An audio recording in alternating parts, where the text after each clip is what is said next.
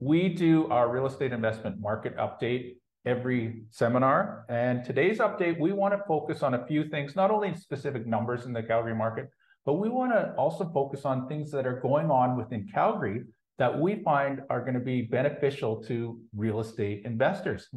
These are some of the headlines that I pulled off the Calgary Herald and some other news sites just yesterday. If you look at the first one, housing starts to decline in Calgary and Alberta wide so far in 2023. So our builders are not building enough inventory, which we talked about a little bit in the opening. We're not building enough homes for the population that's coming into the city, into the province. And then the second headline, hundreds of thousands move into Calgary, making the city unaffordable. Yeah. We're getting so much immigration, both interprovincially and internationally, refugees included from various areas around the world, that we have tons and tons of people coming in, and that's increasing the demand. We talked about it, the SDR ratio in the beginning. Yeah. Well, if demand goes up and up and up and our housing starts are going down, well, that's creating a crazy over demand situation. We don't have enough supply. And then the bottom two headlines deal with how our city council is approaching this housing situation. We've all read the headlines about how the federal government is just doing dismally on the housing situation all across Canada. They don't have enough programs or tax incentives or grant incentives or anything to promote the increase in the supply of housing. Well, our city council, they're defeating proposals that will streamline building approvals. So the builders out there, or even some of the renovators, if you're trying to put a basement suite into your house, if it takes more and more time to get approval for that building permit or for the development permit, that just increases your costs and it slows down the new inventory. And also, there was an affordable housing recommendation that went through, it was like half a dozen points or a dozen points in how to increase the supply of affordable housing within the city, and city council rejected that as well. So we have government working against the housing supply, and we have more demand, in terms of people coming here, and it's creating a perfect storm for real estate investors. Yeah. If you have a rental property, the rents you're going to be able to charge are going to be huge. Yeah, because all of this combined just causes chaos. And I was telling Tim when I got back from the weekend, I was at High Steakhouse with some of the city's biggest developers for dinner on Saturday night. And Tim, they were even telling me when plans get knocked back at city council, they have to go back to the drawing board, change the plans, and then resubmit. That could delay a project. And we're talking on the west side where there's empty lots ready to be built, housing is in need. That may delay another 3 months just to get that project off the ground. So all of this going on, people moving here, housing starts not happening.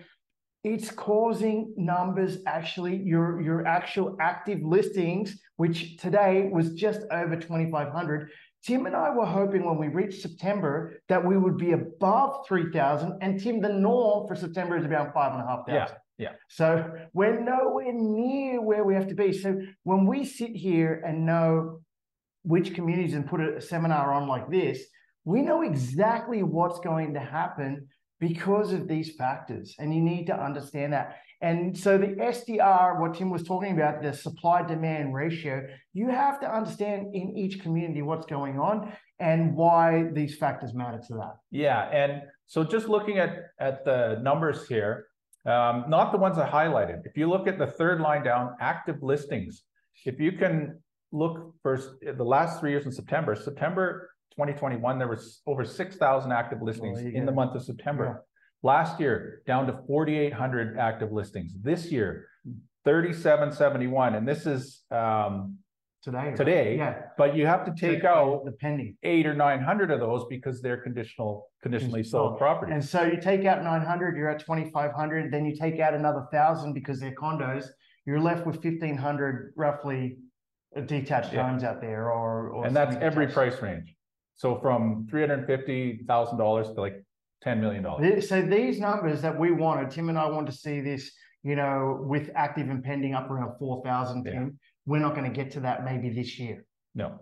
So that means for the remainder of the year, prices are going to remain strong. Prices are going to continue. We have to tell you, we just sold a client's house in Minneapolis the other day. We bought this property for $410,000 2 years ago. 2 years ago. Under 2 years, right? Yeah. Under 2 years, okay. And we just sold it for $605,000. That's a $205,000 profit in under 2 years. And why did that property sell, Tim, for $605,000? Because there was nothing else on the market. Yeah. We have to tell you, there was nothing else. And someone from Russia came here and they needed a property and they wanted a mortgage helper. That property could have even sold for $625,000. That's how much pent-up demand there is for a product like that. So everybody out there has to understand what is going on in Calgary. It's crazy. It's not even going to slow down. That's what we're disappointed. Look at the first line on here, the total sales. They're up 30% so far this month, halfway through the month of September. And in August, they were up 27.8%. Now, what's that doing? You just look at the bottom line that I highlighted there, the average price. It's up almost 10% for the month of September. So when we're seeing price increases of 10%, compared to last year in September, that's just crazy. Yeah. When we see the bigger city centers like Vancouver and Toronto, they're just starting to turn around. They saw some big decreases from the beginning of the year until now, and they're finally starting to turn around and see some little tiny increases. But Calgary's average, it's not going down, it's going up and up big time. Yeah, and you might be sitting there saying, we hear this all the time, am I too late to get in the market? No, you're not. Our average is sitting at 540. We've been saying for about 5 years now that our average should be around 650,000. We did post a video on our Crew TV just last week about that. And if you're wondering where we get that 650,000 from, just go watch that video on our Crew TV channel on YouTube. So, Tim, anything else to add on this? That's our market report for mid-September here. Take a look at these numbers. And if you're a real estate investor, what we're trying to tell you is that the investors who got in the game last year and they saw a 10% increase over the year, the investors that get in right now are still going to see another 10% increase next year. Yeah. So we're not saying, oh, well, it's a bad time to buy.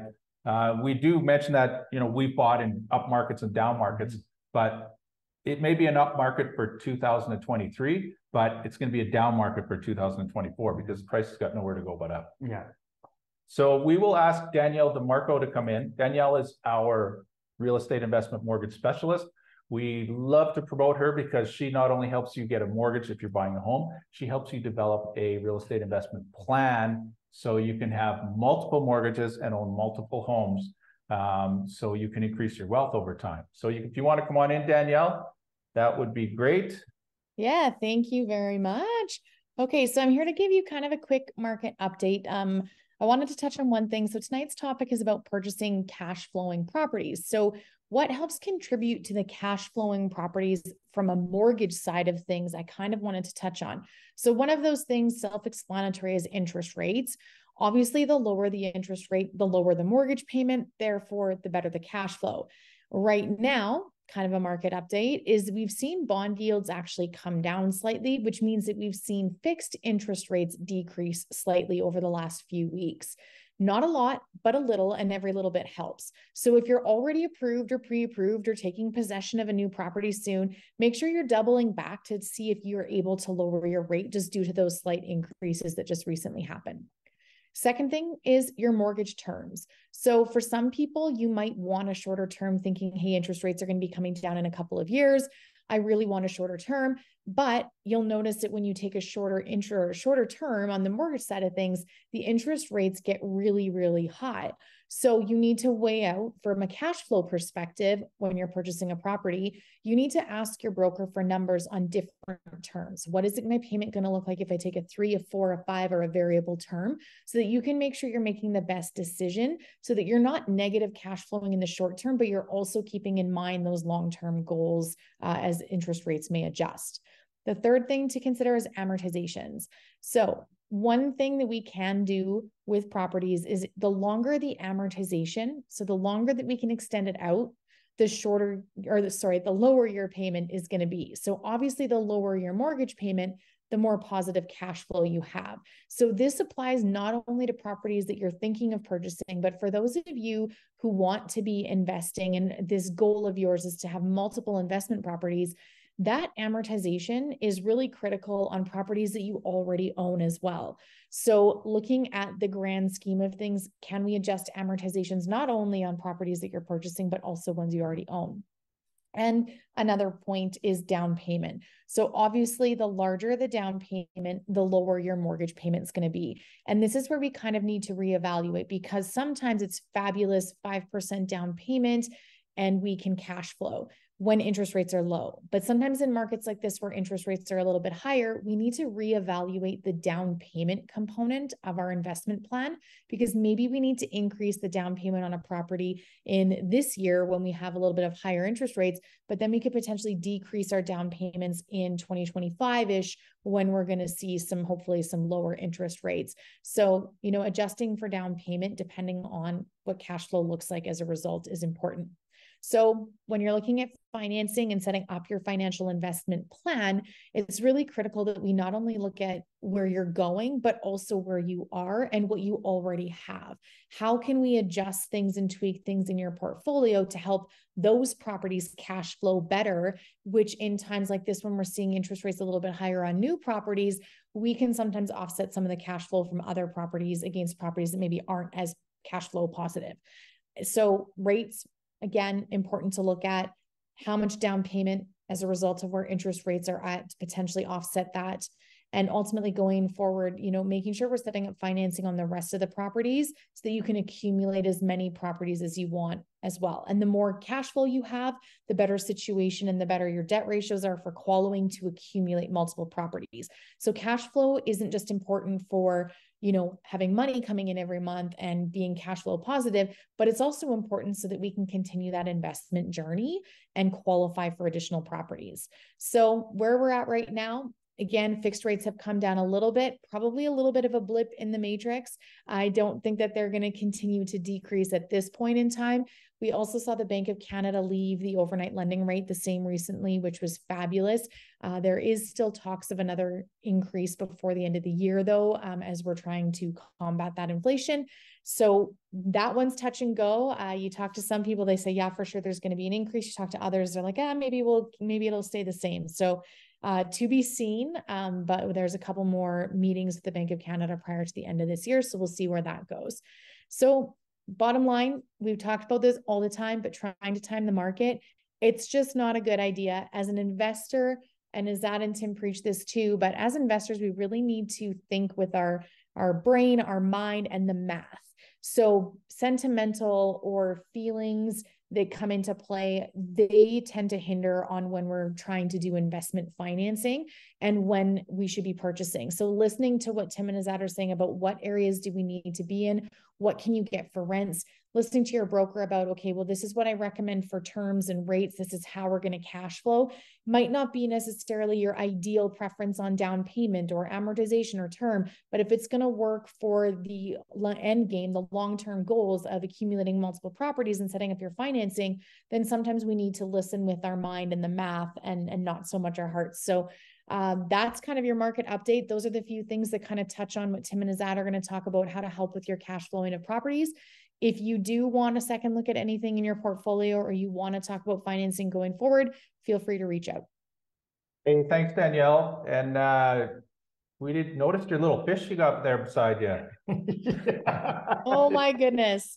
Yes, that is my university student's fish that she was gifted. And somehow as a parent, I have taken over the feeding and cleaning and care for this lovely fish, but it keeps me company.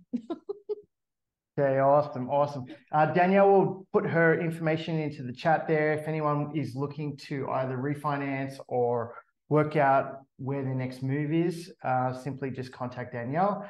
As we said, she doesn't just get you a mortgage, she gets you a mortgage plan. She's worked with our clients since 2006. It's been a long time. She still puts up with this, but she is the best, and that's why we use her. And she's done amazing things, Tim, for our clients out there, especially people coming from all sorts of backgrounds. So, and if you have any questions for her, just put them in the chat. She's going to put her contact info is on the slide, but she'll put it in the chat as well, in case you missed this. And yeah, ask her anything you want. She's our, like we've said many times, she's our resident expert in all things mortgage. So Hopefully she can help you out if you have a question for her.